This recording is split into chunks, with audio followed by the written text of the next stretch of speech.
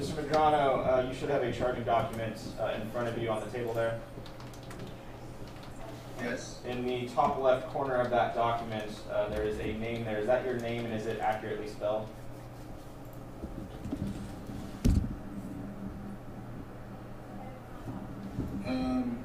Yes.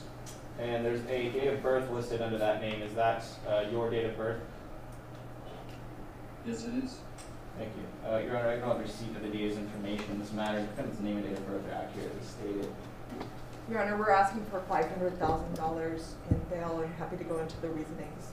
For Your Honor, we're also asking that you impose a pretrial no contact order with the named victim, as well as conditions of no contact with minors and GPS via VigilNet and home confinement if he is able to post bail. He does have a federal hold as well. Yeah, I saw that FBI hold. The reason for that is the aggravated nature of the facts that are alleged. Your Honor, in this case, the state is alleging that the defendant targeted a 12-year-old child in Canada, coerced her over the course of a year, went up to Canada to retrieve and kidnap the child, and came to Oregon City. There's also allegations that he made threats to kill her and have sex with her dead corpse. Okay. Based on those allegations, we're asking. I also don't see a lawyer appointed for you.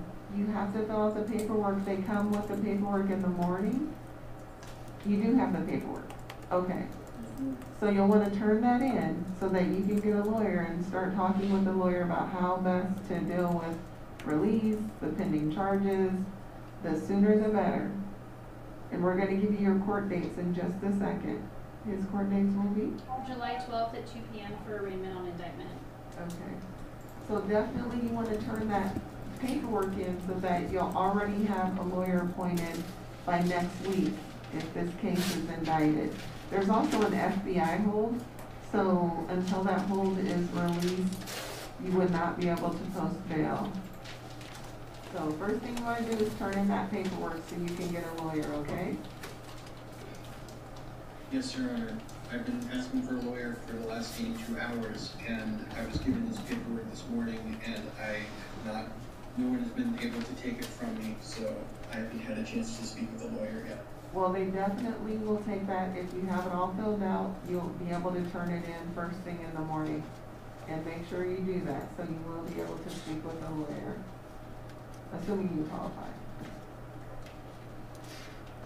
That's all we're doing today. We just wanted to give you dates and get you arraigned. Make sure you have the paperwork, which I see you do. And we'll see you on the 12th if this case is indicted.